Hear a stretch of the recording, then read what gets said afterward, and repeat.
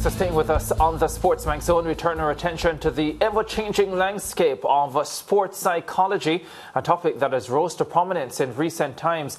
Increasingly, athletes from the various sporting disciplines have been engaging in conversations around mental health issues and the impact sports psychology has on their performances. It's easy to deduce the importance of these conversations to the success and wellness of athletes. Dr. Olivia Rose, a licensed applied sports psychologist, has been a regional leader in stressing the importance of her field in developing strong minds for competition. Her most recent publication, entitled Game Changer, Guided Student Athletes Journal, is aimed specifically for student athletes at all levels. The journal seeks to provide an outlet for them to explore the realm of self-awareness in order to improve their academic and athletic pursuits. Well, instead of depending on our summary of the material, we're pleased to be joined by Dr. Olivia Rose in studio. Dr. Rose, let me get right to it, because the first thing that struck me about this book is that it's a whole lot of blank pages. What's going on? Yes, it's a whole lot of blank pages. Thanks for having me. Because it's a tool for self-development. It's a tool to document and map your progress or the lack thereof, and assess and evaluate where and what you need to do to enhance your performance, not just in sport, but also in your schoolwork and your academic life. Yeah, I'll just ask you to open the book and give us an example of exactly what you were talking about in terms of mapping progress and all of that. Great, excellent. So right here we have preparing with a purpose, which in other words we call goal setting, but we have preparing with a purpose for training goals, and we have for study goals or school goals. So there are two sides of it.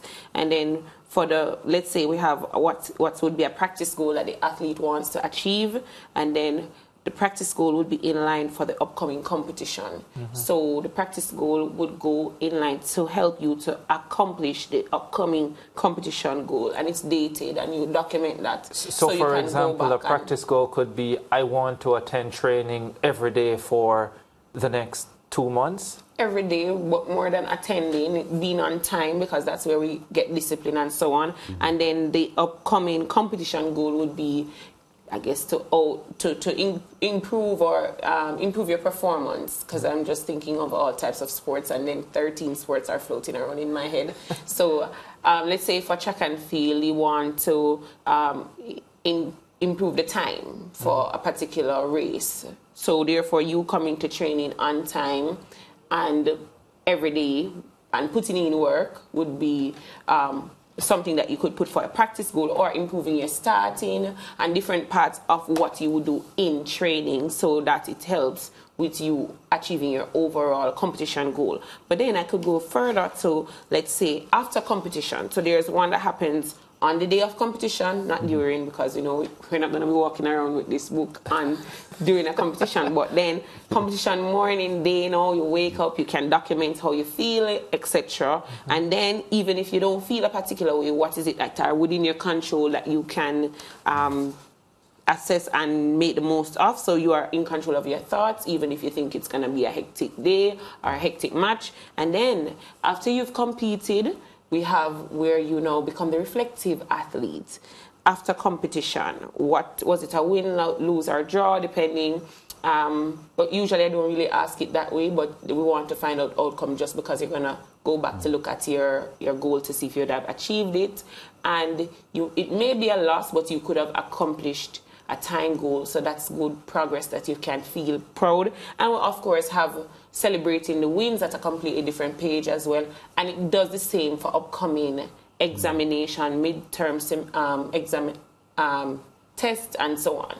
So you can still use the approach, and most importantly, it allows you to be deliberate in not just setting goals, but we use different techniques. So there is an element where imagery is used in the aspect of the letter to the future self, and then, you know, how maybe you're congratulating yourself for doing so well, and then you read it back and you say, oh my gosh, you know, I have done this. And not only that, it specifically asks you to find who you need to support you in achieving this goal. So you're not out there on your own. And it prompts you to say, when are you going to make contact with this person? Have you made contact with the person? And it goes the same for school. Because what happens is that, having worked with student athletes over the years, they don't normally reach out. Some of them don't normally reach out for help until it's too late, yes, or until it's too further down in the semester, and then nobody knew that they had this challenge, and then they'll say that I didn't know I could do that, I didn't know I could ask for help. And it's the same thing too, even in sports, where sometimes the goal that they have for themselves is so secretive and they have not shared it with the coach, and then the coach is unaware that they have this goal, and so there can be some incongruence as it relates to goal attainment. Yeah, let me just get this quickly. So if I'm understanding you well, you're saying that this book will simplify the process to success for these student athletes. Very good. That's exactly what it does, but it does not substitute for working with a trained sports psychologist, such as myself and other persons in the region. But it is really a component that I also use with the athletes that I work with, because the reason I ended up writing this or compiling these worksheets and putting it together in this journal is because from time to time I would give athletes assignment or homework to do to prepare them for the next session, and I couldn't find a student athlete journal. So I compiled some of what I was doing, added some more things, revised it, and of course the whole component of gratitude being very important, remembering that you're a whole person, and acknowledgement of holistic self-development is what's included here for student athletes of all ages, because goal setting is very important and it goes a far way, especially when you write it down. So you can always be writing it down. And I try to make it not too... it is simplistic, and life can be simple, but attaining the goals may have some challenges.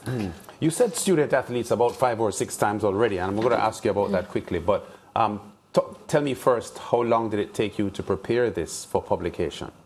That's a brilliant question. So, every day I had a goal to complete the student athlete journal. Yes. That kept on going over into the other day, But then, as I realized that we're going to, especially in Jamaica, start the schoolboy football competitions. And I know that I have some schools on waiting list for over 5 years.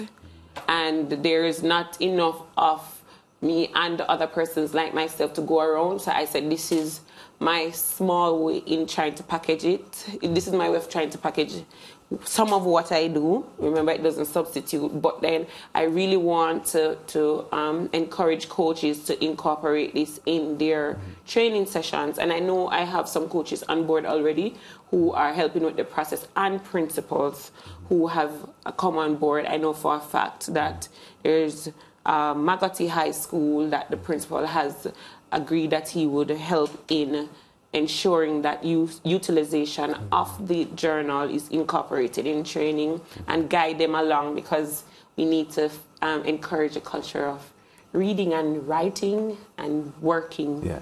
I'm not sure if I got the time, though, that it took you to put it together properly. The time is a long time. About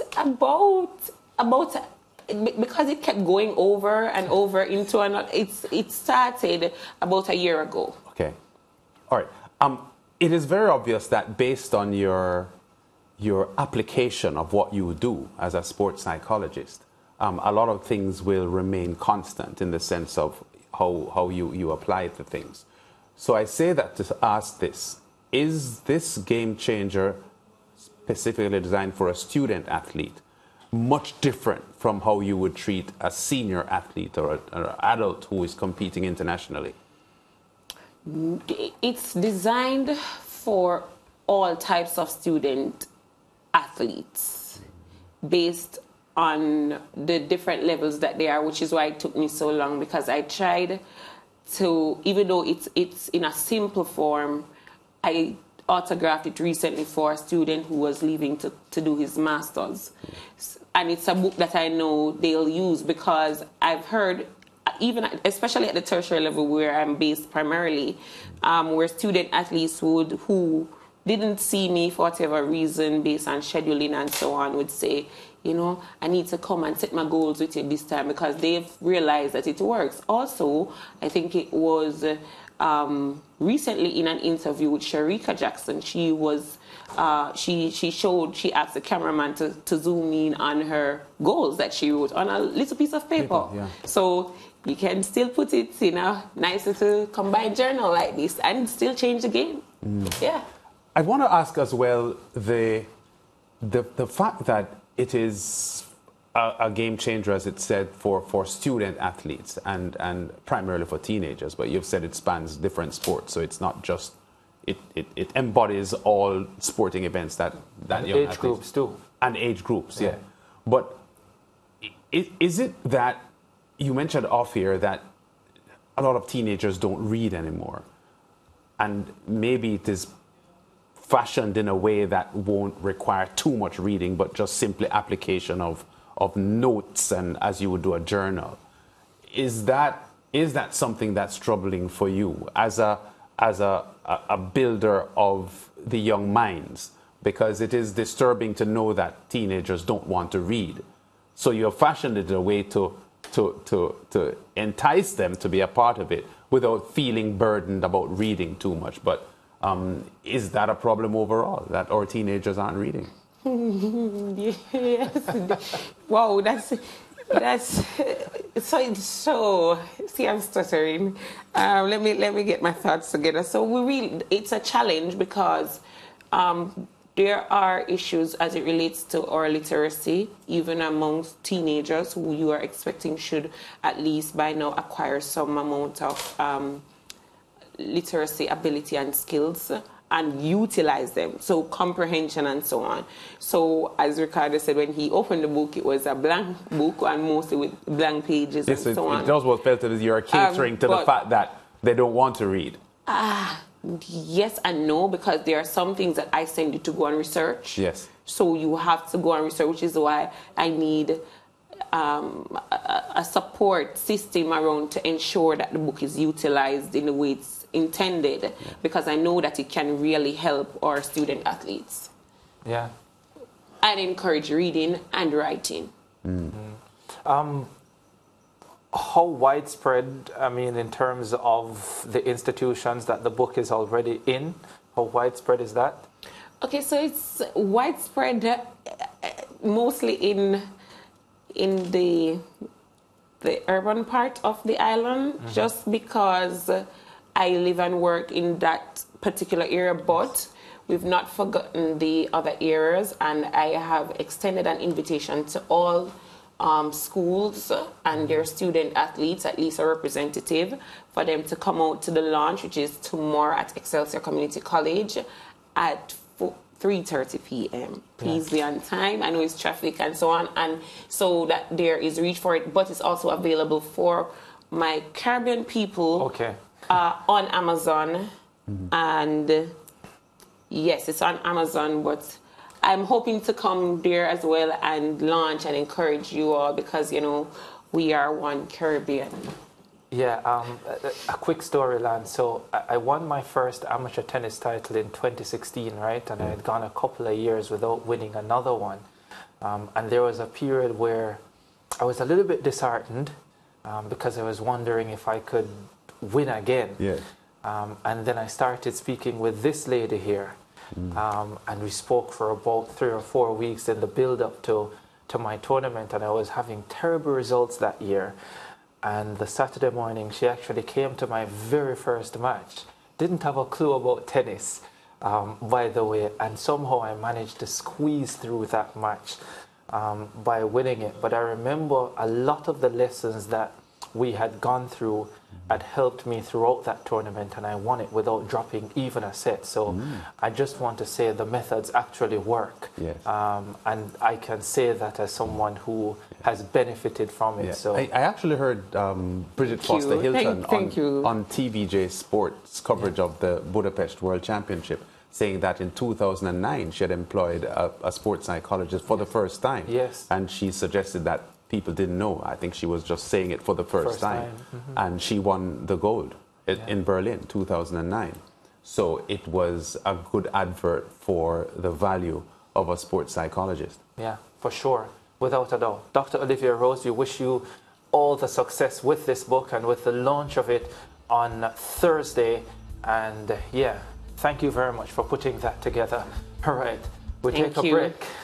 Can we see the book before you go? Oh, you want to see another shot of the book? Yeah. Game changer. It is a game changer indeed. Lance has been a game changer for a long, long time, you know.